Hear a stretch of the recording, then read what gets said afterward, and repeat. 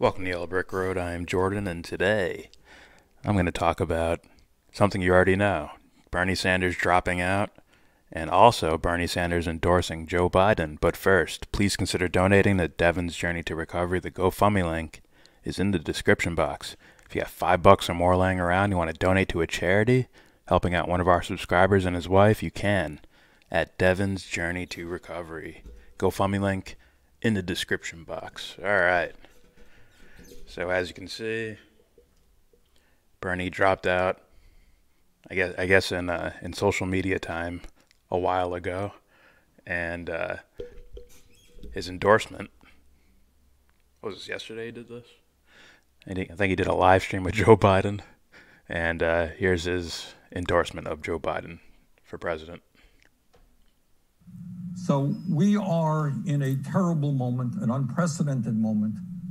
And I know we share the understanding that we've got to go forward right now and out of this in an unprecedented way to address the terrible pain that so many of our fellow Americans are feeling.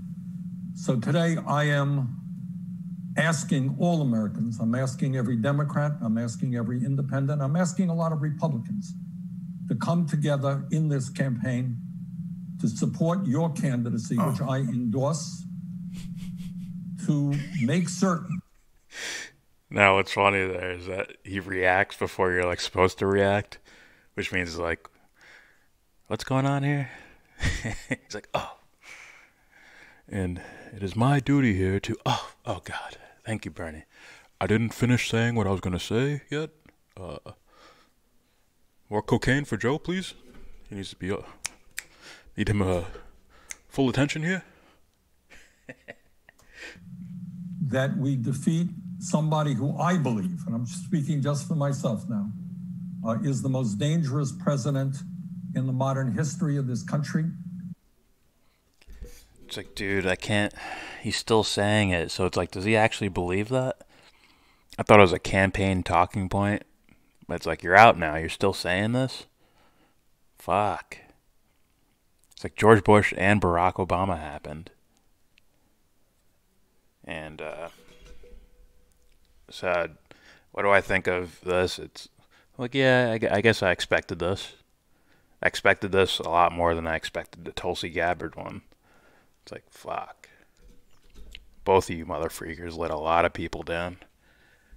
But, yeah, I guess I expected this, but now it's like now you're in the camp of being a liar. I'd say both of them are, Tulsi and Bernie. Because, like, do you really think this guy who sold this war, like, how many things does he have to do? Like, how come this dude didn't stand up there and just read quotes of Joe Biden? He could have easily done that, like, this is what you said back here, Joe, and you're not accounting for it now. In regards to Iraq war, or the thing he brought up during the debate, which I think was Bernie's best moment, when he brought up the defunding of Social Security and Medicare. So it's like, doesn't that make you like a liar now? Do you know better? Do you know better at all? Do you seriously not? You fell asleep during the Bush era. Like, there's no way you actually believe this, that he's the most dangerous president. Like, they all are. I think that's the correct answer. All of them are. But even if you're not going to go there, it's like, you can't look at what Bush did and look at what Trump's doing now and say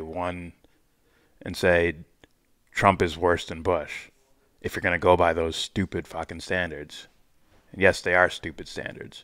It's like, from president to president, one person lays the ground, the other one fucking tills the shit out of it, fucking rips the ground up, and the other one comes back and patches the ground up again, and the other one tears it up. Right? I put it in a more crude context of, well, one just, literally grabs you by the arm, slaps you around, and then attempts to rape you. The other one slips something in your drink and attempts to rape you. That's what I see here from president to president. I'm not even talking about party by party. Republicans would lean more towards the aggressive, the overt corruption. Democrats would be a lot more covert. All right. So, with all this, with the Bernie endorsement, let's add in another one. Let's add in. Hopefully, I got this page up. Let's add in. Yeah, half black, half white dick face, Barack Obama, who put his dick in your face for 8 years and said, "Thank me for it." I'm gonna pull my pants down and whip my dick out, put it into people's faces. They'll applaud me for it. They'll thank me. They'll give me a TV show. Fuck it. Fucking shithead. Can't believe people like this person. Like, is it a person? Is it a person? Doesn't behave like a person. Behaves like something created in a lab. So this is no surprise either.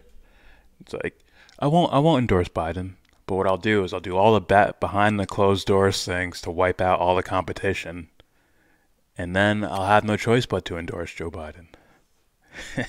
He'll continue on what I was doing, which means he'll continue on what Trump is doing. Not that Biden's gonna win, I'm just saying. Right? He continued on with what Bush started. Trump continued on with what Obama started. And whoever comes after that, if it's Biden, is going to continue on with what Trump's doing.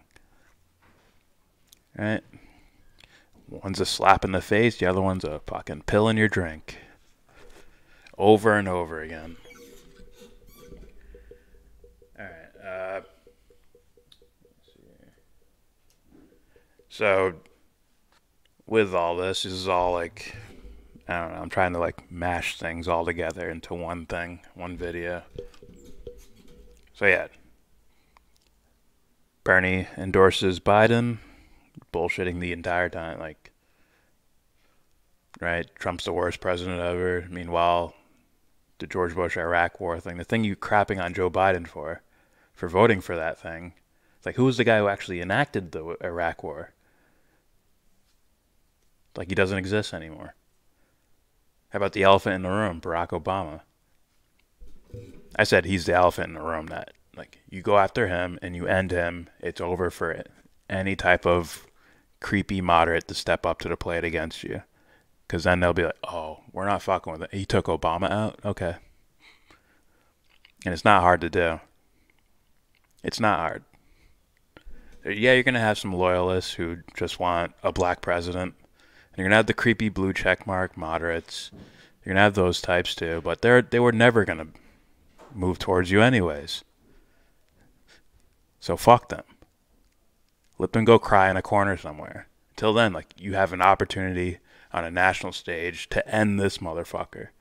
Because right now, his legacy is still standing somehow. Because no one with a microphone is actually saying anything about this dude.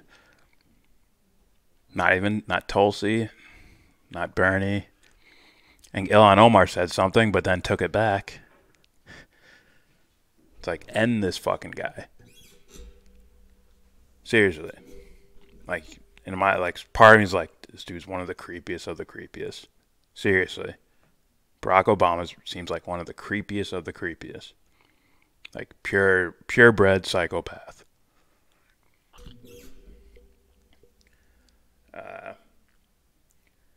So yeah, continuing on with this whole Bernie, people endorsing Biden and all that. We got this. I want to say thank you to Ruben who put this out. What has Matt Duss been up to lately? It looks like he might be getting a promotion. #sabotage. Now, what's Ruben talking about? He's talking about this article here from nationalinterest.org. All links will be in the description box. And right here, Bernie Sanders' foreign policy advisors invited to Biden camp. Now, most people might think that's like a good thing. Like, yeah, we're moving Biden to the left. And I'm like, this is me going to be going into, I guess, conjecture would be the right word, or some editorial, whatever, or opinion. But it's like, if you're willing to work with this guy without first, like, pointing out every single problem with this person, if you don't do that first, I can't trust you. So when I see Khanna here, I have great confidence that the Biden campaign will be a broad coalition. Sanders campaign co-chair Rep. Khanna told the National Interest during a Tuesday press conference. As far as helping the vice president on foreign policy, I certainly would be open to sharing my perspective. Now, if you paid attention, I've already shown a distrust of Khanna, just for little human things people do, like the whole I forgot the dude's name, the dude who was always complaining about right wing Hindu fascists, whatever the fuck, and and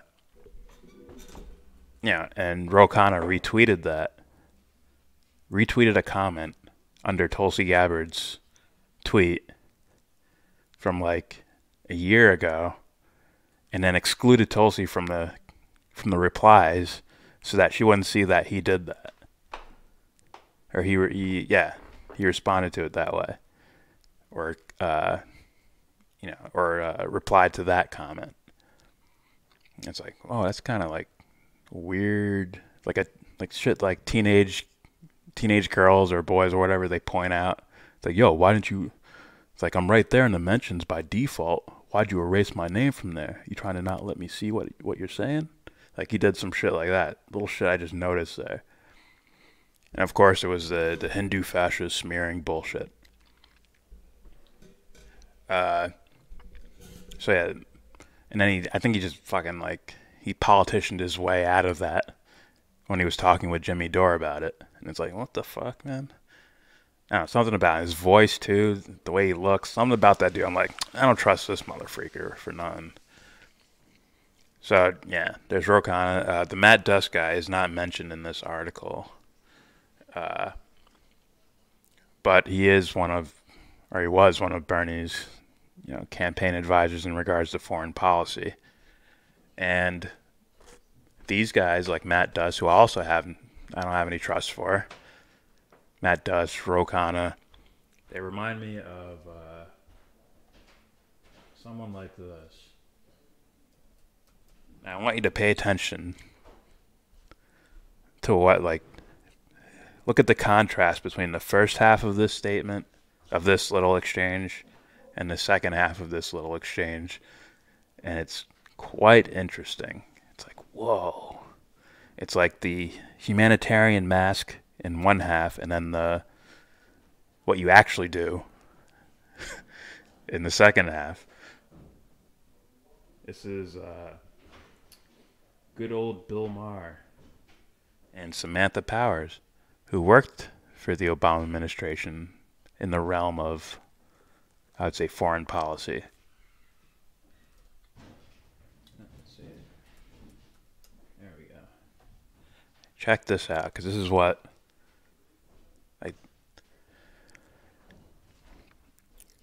I would say, consider this as a possibility. Because I know people believe, Khanna's done some, cool shit, some good shit. The Yemen policy, get our support out of Yemen. He was a part of that, and all these other things. Or the amendment to the War Powers Act, all that shit. Or Matt Duss, right? He kind of sold the serious story without saying, it's possible that, I'm not going to say whether or not he used chemical weapons. I'm not going to say that. I think he said that on a Sam Cedar podcast or whatever radio show. His Venezuela comments were quite troubling. But, maybe there's a ray of hope for you. But this should be something that you're heavily considering. This could be the thing, because this chick started out seeming like, oh, you're like one of those humanitarian people, right?